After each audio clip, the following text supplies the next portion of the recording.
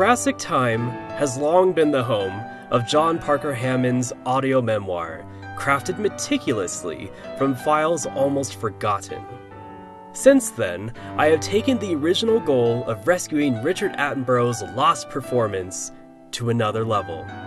I realized there were many other aspects of Jurassic Park's history, both in concept and in the people behind them, that also deserve the same level of resurrection. So far, I have conducted several interviews with people involved in the franchise's history, featuring recollections and works of art that would otherwise remain dormant. They all form their own memoirs, capturing what it was like to be part of filmmaking history. These are the tales you will likely not find anywhere else on the classic 1993 film and beyond.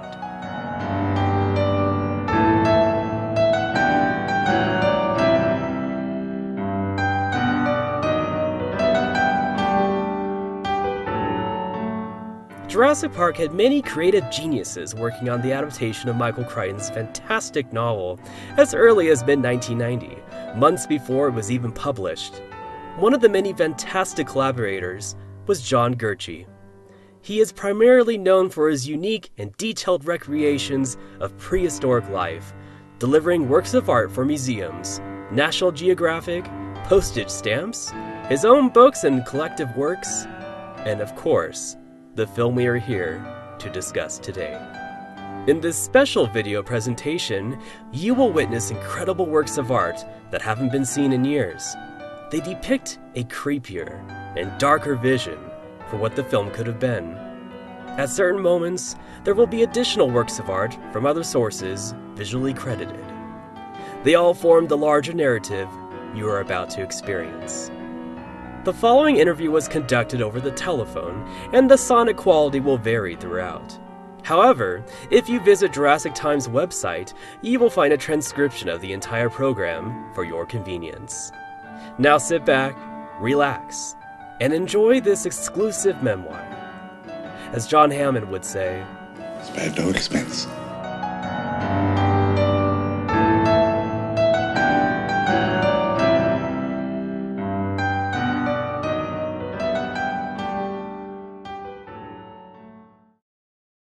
Thank you for joining me, Mr. Gurche.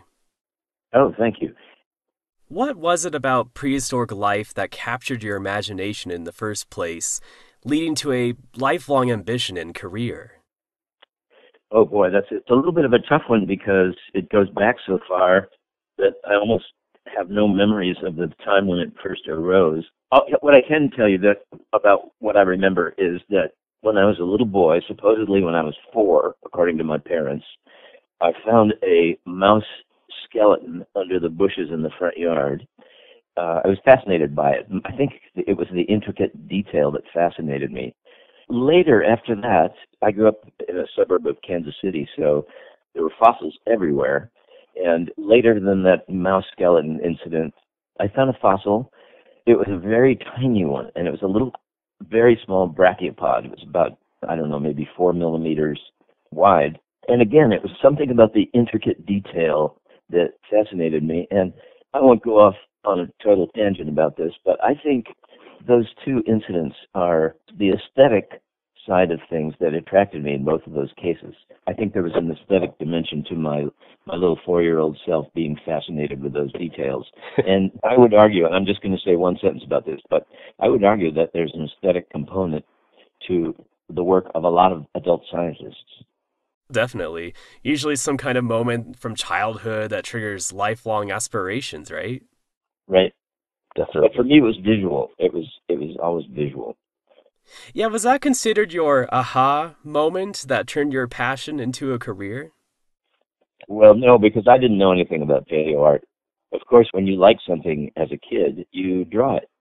So I started doing that right away, of course. But no, if I had an aha moment, I think it was much later.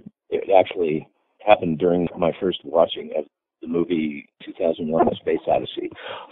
Oh, I love that movie. Yeah, me too. And I was 16. I guess I was 17 at that point. I just finished my senior year in high school, and I was with my girlfriend at the drive-in. I was thinking about the usual things you think of at the drive-in, but when I saw what was going on screen, I forgot about all that, and I moved the car right up front so I could see what was going on, and I couldn't believe my eyes. And it really sort of enlarged my perspective. I'm ashamed to admit, a little embarrassed to admit how much influence that had on me. I'd like to say I had many varied and sophisticated influences, but really that movie was what kicked the football down the field for me. I won't say too much about it because I could go on for hours about this, but basically I think it got across the idea of what a large gap there is between something like an ape and something like a human being. And it sort of takes you that distance in the one jump cut from the the bone that's spinning in the air to the satellite that's orbiting Earth. And you realize that the satellite is a direct descendant of the bone, and that kind of thought had never occurred to me before. And I began to see humans as really a spectacular development in the history of life on Earth. That took me down the human path. I had a lifelong fascination with prehistoric life, but the human side of things, I didn't really get that part until really that moment. Yeah, I can see how it led to your other works, such as your amazing recreations of prehistoric man. I could definitely see how an incredible movie like 2001: A Space Odyssey would inspire you. Jurassic Park fans like myself definitely share that quality with you. I guess you could say Jurassic Park was our 2001: A Space Odyssey, if you will. Lots of people became paleontologists and other careers thanks to that film as well. So, yes, we definitely can understand that connection. Sometimes people don't realize how influential films can be. How do you best capture the essence of a prehistoric creature and setting that you wish to create? Oh boy, the essence of it. I guess it depends on what I think the essence of it is. If it's a dinosaur, I try not to go overboard with trying to give them character, although some of them sometimes have a smidgen of that. I really try to stick with the biology, and I try to ask myself, what would it be like to be standing next to this scene and watching this unfold? But when I worked for Jurassic Park, I worked on the Tyrannosaurus segment first, and I thought they just wanted anatomy and range of motion and that sort of thing, body proportions. For the second segment, the Velociraptor segment that I worked on, they wanted more of a character. Well, I did one drawing of a Velociraptor that is very evil looking, and it took some very subtle tweaks of soft tissue around the eyes and so forth to get that look. And it wasn't very difficult for me because I'd always pictured velociraptors as these nasty, smelly chickens with switchblades. It wasn't too far from that to depict them with a hint of evil. Oh, definitely. Like the way they are portrayed in the novel. They're pretty villainous creatures in Crichton's book, for sure. Well, they are sort of in a biological way. I mean, the movies took it a step further because they tried to give them an evil look, which really is kind of silly. We're just humans imposing our sort of frivolous ideas on these actual biological creatures 90 million years after the fact. I mean, it's kind of silly in a way, but I think that the book is pretty good about depicting them as very cunning, sort of, and, they're smart and they are definitely predators. But the superimposition of a little evil on that, it's kind of a silly touch, but if it makes it more possible, more doable in a movie, then so be it. Kind of like when the raptor's lip curls in the kitchen scene right before it attacks the kids. I always questioned the accuracy of that moment. Yeah. Now, the Tyrannosaurus Rex in the film had two distinctive structures in its head from the nose to the top of the eyes, resembling a distinctive brow. The raptors had a similar structure. A lot of paleo art incorporated that look after the film. Was this your idea, or did it come from elsewhere? No, I don't think it was my idea. I may have heightened it a little bit. When you look at a Tyrannosaurus skull, it has these sort of rugose bumps in that area. It's all above the eye. It starts just in front of the eye and it's over the eye. And so my interpretation of that was that there were some bigger scales there. But I don't think I was the originator of that idea. I think other people had done that before me. I'm not sure who. But maybe it will be reinterpreted in some other way in the future, Yeah, paleontology constantly evolves, of course. So you've read the novel. What were your thoughts on it? My thoughts on it weren't 100% positive, to tell you truthfully. I loved the dinosaurs, of course, and I loved the fast pace of the plot, but the humans were somewhat disappointing because I think Michael Crichton, for some reason, he has a problem with writing characters with any depth to them. So the humans, to me, were sort of like cardboard cutouts, really. Yeah, I've read a lot of his novels, and the characters were usually his weakest points. The science, of course, he always nailed, but the characters were actually an aspect of the film that certainly improved in comparison. They're a bit more invested in the story. I think that's right, and I think the characters in the movie are good, and they have good and understandable motivations and that sort of thing. Did you have any input for the human characters of the film? I didn't have input into the human characters. I had some input into the plot ideas because they were still kind of, cobbling this thing together in 1990 when I was working. I saw a number of things, number of ideas of mine die on the set because they didn't work out the way they wanted them to. There's a scene where there's a velociraptor or two that are stalking the humans, and there's a scene where there's a hanging sheet of polyethylene, and one of them sticks its snout under the bottom of it and lifts it up and comes through. Well, that had an evolution, and that's one of my ideas that I saw die on the set was a precursor to that. So I made a drawing for them of a velociraptor on the outside of the visitor center, and the power is out, and it's dark.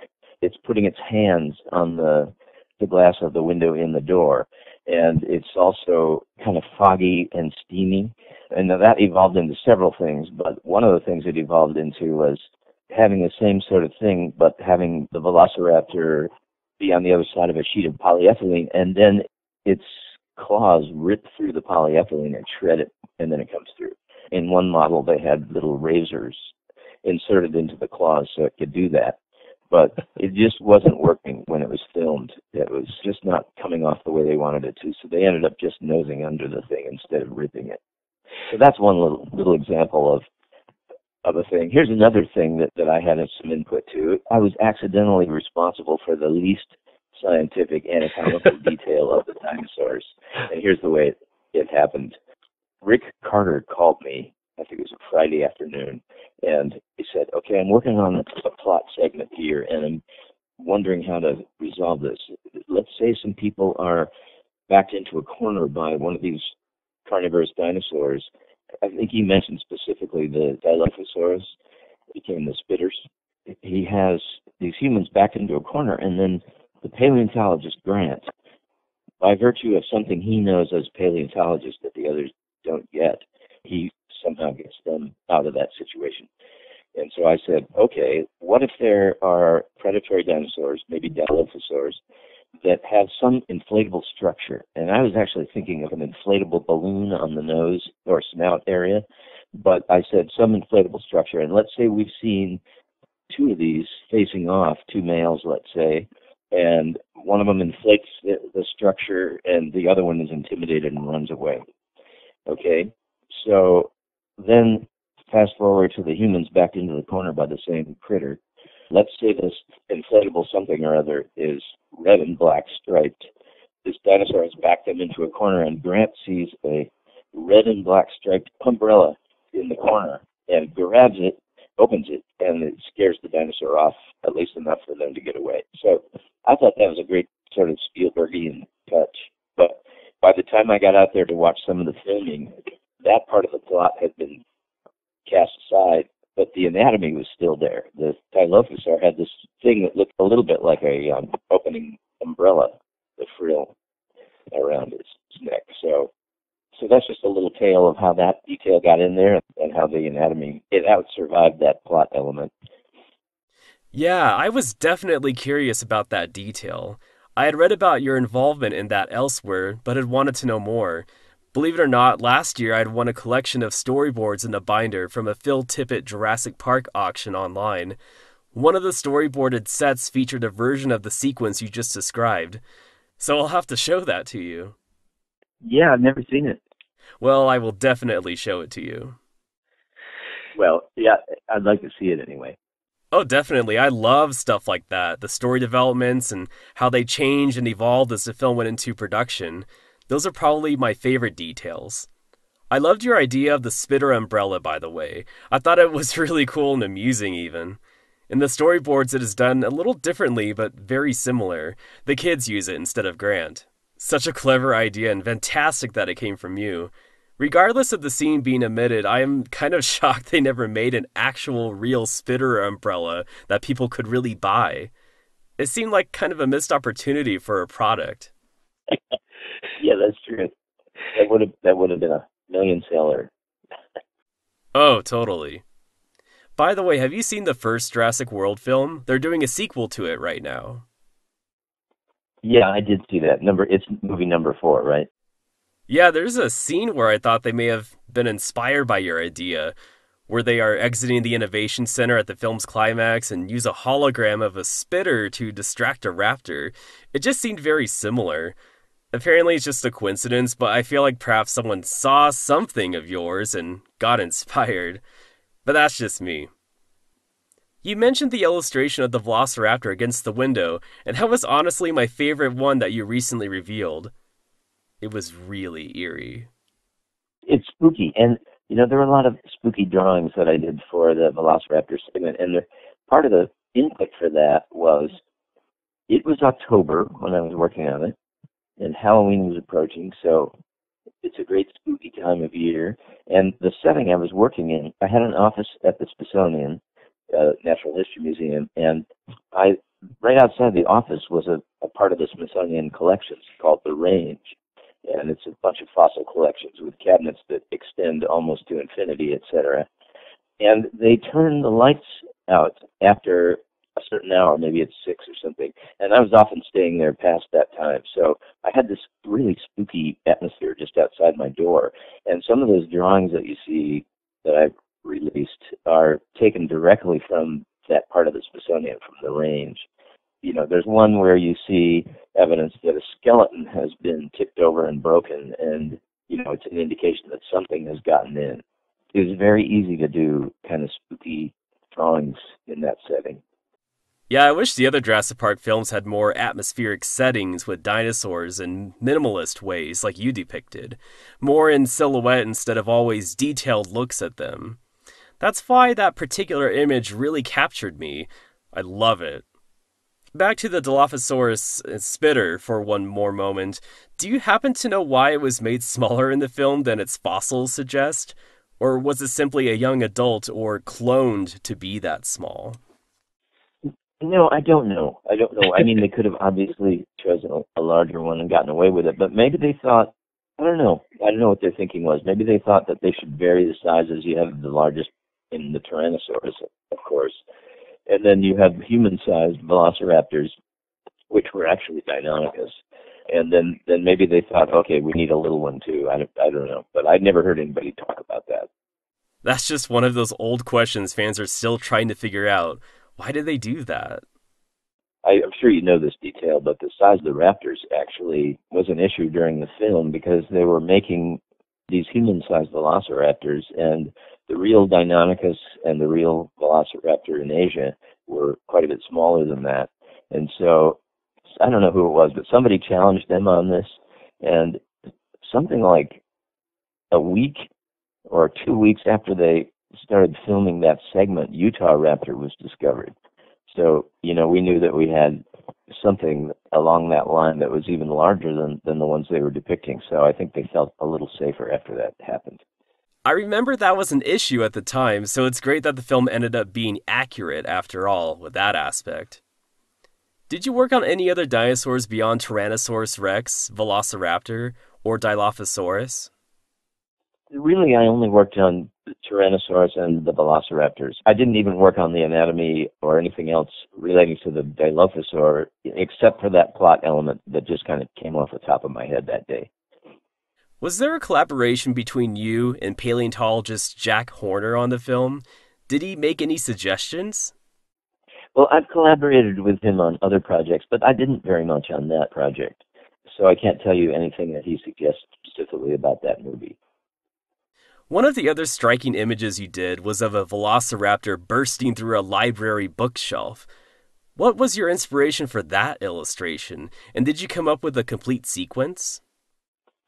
I really didn't take it much further than that, but I've always felt that libraries are a little bit spooky places, especially in the dark, because you can hear, if there's somebody one aisle over or two aisles over, you can hear them, and you may even see them a little bit, but it's incomplete. So it's kind of a spooky setting, I think, and I just wanted to take advantage of that. There's another drawing, I don't think I posted it, but it's of a velociraptor eye on the other side of a shelf full of books, just peeking through the cracks. That was kind of the thing that chronologically came before the bursting through scene. Ah, that's so cool. Were there any other plot segments you created that went in and out of scripts? Was there any you had wished remained? To make this more real to me, when I first got the assignment, I started keeping a diary as Grant. Oh, wow. And I fleshed out the story sort of in my own way, never intending for them to do the same. It just was a way of making it more real to me. I record when I first got a vision of the velociraptors and stuff like that. The scene of the velociraptor bursting through the library sort of became a scene in the kitchen. There's one scene where a velociraptor pokes its head through the underpart of I don't know what it is, a rack or something, but it pokes its head through, knocking pots this way and that. Do you remember that? Oh, yeah, definitely. So every idea gets kind of reworked and changed a little bit, and that's okay with me. Yeah, it seems like Jurassic Park went through quite a pre-production. I've been looking at a lot of different versions of scripts. Ideas would constantly bounce around from one draft to the next, going in and out repeatedly. I'm sure many films go through the same thing, but it just felt like this one had more time spent on playing with ideas. So you've read the novel. Now, did you work directly with Michael Crichton? No, I didn't. I didn't work personally with him at all. No, I never even spoke to him. I talked with Steven Spielberg and I talked with Rick Carter a lot. He was kind of my main contact, and some other people that were filming. And I went out there and got to meet everybody, and that was a lot of fun. But no, I never worked with Michael Crichton. When I posted the Jurassic Park poster that I painted, when I went out to watch a little of the filming, they had to ask me to do a plan for the poster, and so I took a pencil drawing of that same plan. Spielberg liked it a lot, but there was some debate about whether they wanted to use that or something else. So I was waiting, but it was getting near time when I'd have to be finished, so I started it even before I knew that it was going to be chosen or not. And Spielberg called me up one Friday and said that he was calling to give me the go-ahead, the green light to paint it, and I was really happy about it. But I had a lot of work to do, and the deadline was coming up very soon. So I worked all weekend on it, and by Monday, the marketing department had gotten a hold of it, and they wanted, something that was like a simple logo, and people already recognized that image on the front of the Jurassic Park book. So they chose that instead. I thought if I get a photo of this finished poster in front of Spielberg, then he'll choose it, maybe. And so I really tried hard to do that. But he's surrounded by a circle of guard dogs whose job it is to not let you get to him. So I could never call him back. That was a heartbreaking thing at the time. I can imagine. That poster is incredibly detailed and amazing. What's amusing to me is that they had people spend so much time on creating posters for the film, like John Alvin, who did a number of them, only to just end up using the logo set against nothing but black. But, well, there it is. Now, you said you went to visit the set and got to witness one of your ideas fade away, essentially. But what did you see at the set, and how often were you able to visit? Oh, well, I only went out for one session. I was out there a few days, and so it wasn't a great long time. But it was fascinating to me to watch how things were done, and not only the complicated things, and not only the dinosaur scenes.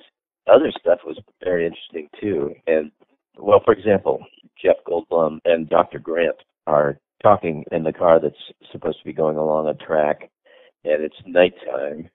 And I think it's the scene where Jeff Goldblum says, "I'm always on the lookout for the next ex-Mrs. Malcolm."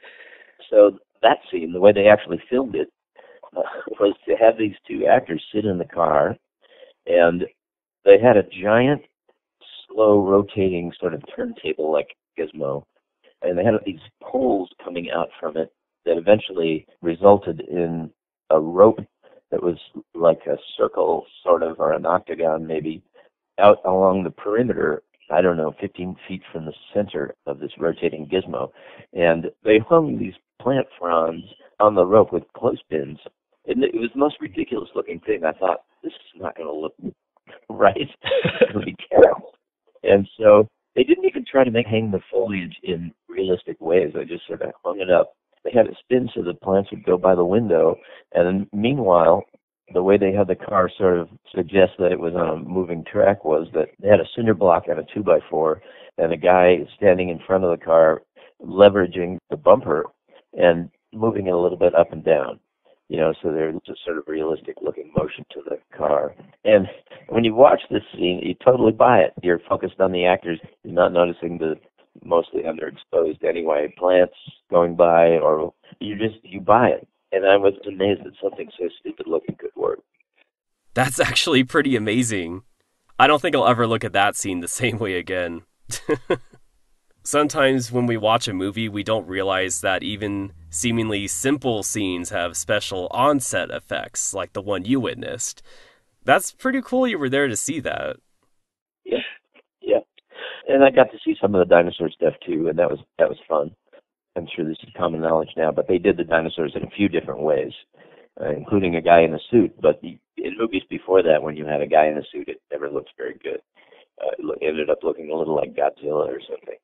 But this one had the right proportions and the right bends and various joints in the leg, and the actor had to sort of fit into all that with this. It looked like to me it would be very uncomfortable. So that was one of the things. But they also had robots, like a front half of a Velociraptor robot for close-ups, and it had 64 bicycle cables springing out of the back of it that they could control this thing, so they could make its arms move and its jaw and its head tilt and all that stuff. And when I was looking at it, somebody came up to the control panel and made it bite me. Oh my god. Yeah, it seems like they definitely had fun on that set. Yeah, I think so. And then I got to see the Tyrannosaur model.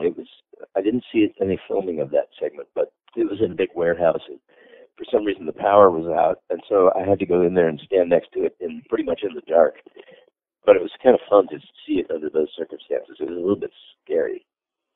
Oh, definitely. That's why I hope the filmmakers are sticking to their promise of having more animatronics in Jurassic World Fallen Kingdom. Nothing can beat having something really there. Stan Winston created amazing animatronics for the first film especially, and I am sure they looked even better in person. Yeah, they're good. So, since it was brought up before, what did you think of Jurassic World? I didn't like it. And the reason I didn't like it was because, part of the plot is people are no longer experiencing a great amount of wonder at seeing live dinosaurs anymore, so they had to sort of up the attraction by genetically engineering something fiercer, larger, etc. Well, I think that was the philosophy also of the movie makers. They were saying, we got to have motorcycles running through the woods with velociraptors and just a bunch of ridiculous stuff like that.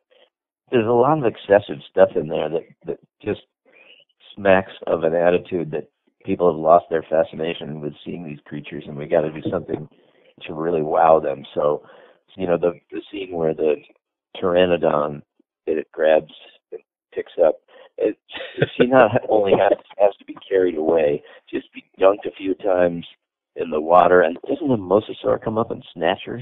Yeah, it does. I just thought, oh yeah, oh brother. Jumping the shark or jumping the mosasaur, right? Yeah. So to me, that movie had a lack of wonder to it, which is really a strong component of the first one. And it was like an action movie with dinosaurs, and not very intelligent or not really much of anything except a lot of action. So I didn't like it too much.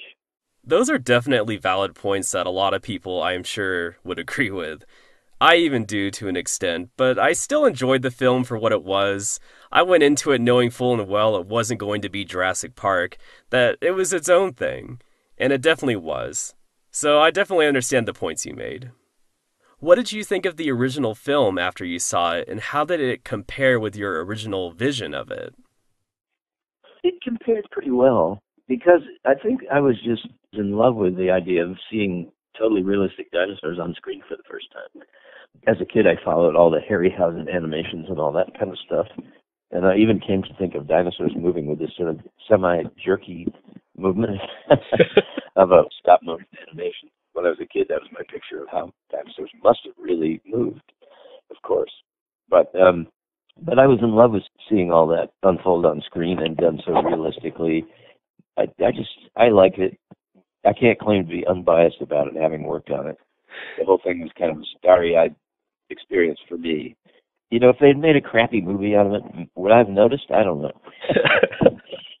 Well, luckily the original film is anything but a bad movie. Do you have any materials that you saved from the production of Jurassic Park? Somewhere I have one of the velociraptor's teeth. They made billions of them, obviously, and so they gave me one. I think I also have a claw, a velociraptor killing claw that was made for the robots. And then I have a little chunk as kind of a souvenir. There's a scene where the humans jump from a balcony to land on a dinosaur skeleton that's hung from cables in the visitor center.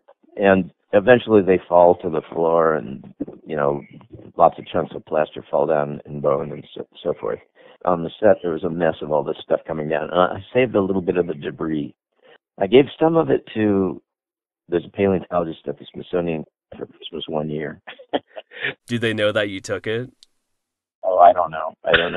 Probably not. And it doesn't look like anything. It looks like something I could have just gotten by walking in the woods and picking up a piece of bark or something. That's amazing. Have you ever been offered to work on any other films since then? And would you if you had the chance? Oh, yeah, I would. I like doing that. And in fact, I'm helping with one right now that's in progress. And I can't say too much about it, but it's a movie about a woman who is building a reconstruction of Lucy, the Australopithecine, for a museum. And as she works, it's kind of about the connections that she forges with this ancient personality. It's a fascinating movie to work on, and so far all I'm doing is providing material for them, a lot of reconstruction details and stuff like that. But I'm hoping that I get to have a little more to do with it. I've made suggestions for plot details for that one too, so we'll see how that comes out. They're looking for funding for it right now, and so I have my fingers crossed. I think it's going to be called The Reconstruction. That's really cool. I had no idea about that, and it sounds like it's going to be really interesting. I'll definitely be keeping an eye on that. Are there any current or future projects you are working on? There's a documentary that's being made. It's somebody in the UK. It's about human evolution, and those folks have approached me. That was only last week, so I'm not exactly sure what they want of me. I've offered to do a lot of stuff and laid out kind of a smorgasbord of things to choose from, but I don't know what my involvement will actually be in that case. I'm spending most of my time finishing up a book project. I have a book coming out in early 2019 called Lost Anatomies, and artists have explored the human form for centuries, and human origins science has extended that field by revealing the precursors of the human form and how it came to be in the first place. So it's an artistic exploration. It's like a visual celebration of the evolving human form. It's a big art book. So that's what I'm spending most of my time on these days. I'll have to get a copy of your book for sure when it comes out. I really love your style. I remember growing up as a kid during the time Jurassic Park came out, and I remember seeing your work in magazines. In fact, I think there was even an issue of Boy's Life that had your art on the cover. That's right. It left such an impression on me. And you did a couple of covers for National Geographic, right? Yeah, that's right. I've done 4 now. 2 of them were dinosaur issues. Yeah, like the Maiasaura and the Brachiosaur herd, right? That's right. I love those so much. They've both been ingrained in my mind since childhood. the one that was the Brachiosaur herd, that project had a charmed life. I had been knocking on National Geographic's door for about close to 10 years, and I'd done a lot of work for a whole lot of other people, including the Smithsonian, and National Geographic was kind of my hardest nut to crack. So the senior art editor, Howard Payne, called me and said, okay, we've got an idea, we'd like to talk with you, and could you come in on such and such a date, and so forth. So I went in to talk to him, and they said, okay, we're doing this issue on extinction, and we want to feature a dinosaur in this poster that's going to be tucked into the magazine. So I had this idea, basically the idea behind what you see in that piece of art. I'd had that for a long time, and it had been sort of bugging me and like knocking on the back of my brain to paint it, you know. And so I described it, and he said, it sounds interesting, draw it. I drew it, and with no changes, he said, it's fabulous, paint it. So I painted it, and they sent me out to talk with a couple of paleontologists in the West about both Brachiosaurs and Allosaurus. So I turned in the painting, and then about, I don't know how many weeks later, they called me to say it had been chosen for the cover, which I didn't even know was in the running for that. And then a couple months after that, it won a gold medal at the Society of Illustrators in New York. And so I thought, after my first project with National Geographic, I thought, wow, working for National Geographic is really easy and fun. Now we're on 12 issues, and the other 11 were never as easy and sometimes very hard. But, I mean, they all had elements of fun because I loved designing and executing the art, but sometimes there was some heartbreak along the way. That first one in particular, that's so great you were able to do everything exactly how you wanted. Like you said, it doesn't always happen that way. Well, I have one final question for you. What is your favorite dinosaur, and why? Oh, okay. I like the weirder dinosaurs, so I'm really taken with oviraptors, and I also like therizinosaurs. They express almost a creative spirit. And when I look at the array of sizes and shapes of critters alive, let's say in the Cretaceous, it seems like such a creative time. It seems like nature had a wildly creative spirit in those days. So the weirder looking dinosaurs kind of express that well in an image, so I guess those are my favorites. Those are definitely good choices. I know a lot of people have grown to love the uniqueness of therizinosaurus. Yep, yeah. Well, thank you, John, for taking the time with me today to answer these questions. Yeah, well, thank you. It was fun.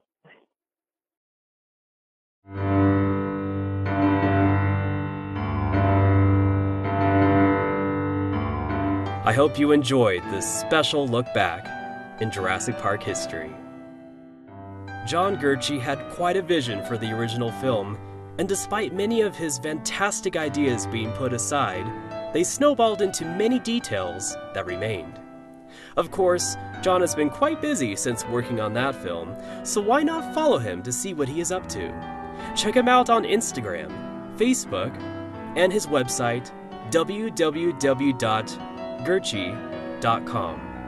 That's www.gurche.com. I would like to thank him for his time, and thank you for watching. There are always more stories on the making of this incredible franchise just waiting to be found. As John Hammond would say, In a darkened room in an empty building with a dirty floor, it waits.